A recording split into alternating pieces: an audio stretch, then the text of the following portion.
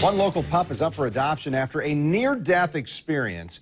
Jacksonville Humane Society says it's a survival story for the books. It really is. The dog roaming around the Mathews Bridge this weekend. Well, witnesses say she just jumped into the water. Channel 4's Nicole Snyder reports a Good Samaritan was nearby. With moves like that, it's hard to keep this little pup still. She's a bouncing ball of energy, and while she may fit in with the other dogs of the Jacksonville Humane Society, her survival story doesn't.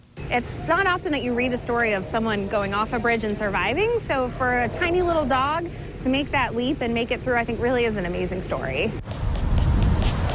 Her name is Bridgette, named by the driver who helped save her after she jumped more than 150 feet off this bridge and into the St. Johns River. She was driving up the Mathews Bridge and saw this little brown furry ball and told her husband, "Stop, I have to rescue the dog." Lindsay Leyendecker with the Jacksonville Humane Society says when the driver got out of the car to get the furry little pup, she took off. Her husband kept going, and she was chasing the dog up the bridge, trying to catch her, and it kind of caused a big commotion, and some other people stopped, and Bridgette got so spooked that she just jumped off the side when she was close to the top.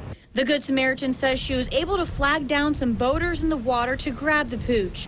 Leyendecker says even after plunging off the bridge, she made it through without a scratch. The dachshund mix is estimated to be 4 years old, and the Humane Society says she's on her way to a good home. In all my years of animal welfare, I don't know if I've seen or heard anything this kind of unbelievable, but it's really just a testament to how compassionate the community is. Nicole Snyder, Channel 4, the local station.